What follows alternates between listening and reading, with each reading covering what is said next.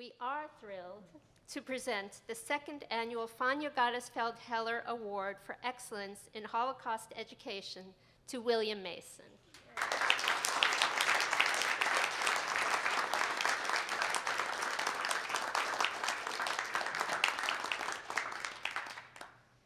Thank you, Liz.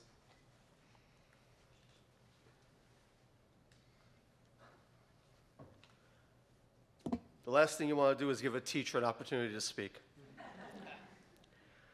The award that was just presented is called the Fanya Gottesfeld Heller Award for Excellence in Holocaust Education. But as far as I'm concerned, the most important part of that phrase is Fanya Gottesfeld Heller. I want to thank the Museum of Jewish Heritage for this incredible honor. I want to thank my family for being here tonight, as well as my coworkers. It's deeply appreciated. And I think back, to where the Holocaust journey starts. I was talking to Amanda earlier, how do teachers get involved in Holocaust? And I was thinking back to when I was a student in Edward R. Murrow High School back in 1979. I had taken a class called The Holocaust. And I guess Mr. Harvey Schneider really began this journey for me. Little did I think some 40 years later, I would now be teaching that class. So it's amazing the path our lives take. This is a perfect night, and the only thing missing, as I said, is Fanya. When I asked permission to start a Holocaust class at Bishop Loughlin, the one thing I said really had to be a part of it was a trip to the museum and a chance to meet with a survivor. And it was just around the same time that Fanya had decided that she wanted to do this outreach program of inviting students to come to the museum here and, after watching her movie, do a question and answer with her. So when we decided to do this, the museum sent me Fanya's video, which was called Teenage Witness: The Fanya Heller Story. And as every good teacher knows, always watch something first before you show it to the children, or disaster will ensue. And in watching this video, I was stunned by this montage of photographs of Fanya with students in a Loughlin uniform. I had no idea that there was a connection between our schools and her. And I took a screenshot of that picture and brought it into our assistant principal and asked her, what, who, where, why? And she said, well, we used to have an English teacher who taught night. And as part of the program, they would have a survivor come in. And the survivor was Fanya. And when I showed the DVD to my class, they instantly saw that scene and their eyes lit up, that we actually had a connection with this person.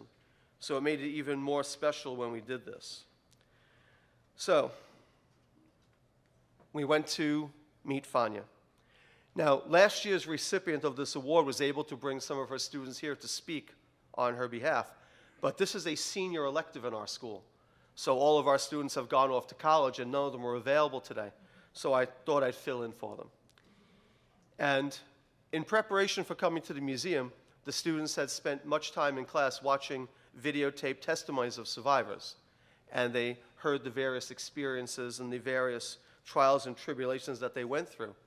So when they knew they had an opportunity to meet one, it was going to be a real interesting experience. So after lunch, we all gathered in the room, and Fanya came in, and there was complete dead silence. The children were in absolute awe just being in her presence. If you knew Fanya, you know what I'm talking about. Just being in her presence was an incredible experience. And it was started off very slowly. The students didn't know how to approach her. So she, of course, broke the ice by saying, "Oh, Loughlin, nice to see you again." She had remembered her days coming to the school, and that broke it wide open. By the time we were finished, they were posing for selfies. Fanya asked permission to put their picture on her Facebook page, which totally blew the students away, that someone would have a Facebook page like that. And she was all over Instagram, Snapchat, you name it, she was on it that day. And the love affair with the students and her really took hold. When we got back to school, and in fact on the bus ride home, the students just could not stop talking about the experience they had had and how they considered her a friend at this point, which was a truly, truly moving experience. And last year, we again took a trip here and did the same thing. But this time, Fanya asked us to prepare the questions, because sometimes the students spoke kind of low. So I got to play master of ceremonies. And I had a stack of index cards reading questions to her, and it was just amazing. There was no question she wouldn't field. High school students have no shame. They will ask you anything. And she was prepared to answer anything. And the bond was just amazing. So it's nice to know that her work will live on with all who heard her message. It was a true mitzvah. Her work continues forever. We're going to be here next week. My class is making its trip, but it just won't be the same. We'll come in through the front door. We'll see Fanya's face as we walk in. They will have seen her movie. Even though they won't get to meet her, we're going to continue to show the film. And it's going to be something that's going to really capture. When this year came and Fanya had passed away, she and I had a mutual friend. And when he found out that she had died, he texted me that night. And it was just 2 words: Fanya's gone. And it was really not much we could say at that point. The world got a little bit darker when she left. And again, those of you who knew her understand what I'm saying. So, in her name, in her memory, I accept this incredibly deep honor. I thank you. I thank the museum. And Fanya, God bless.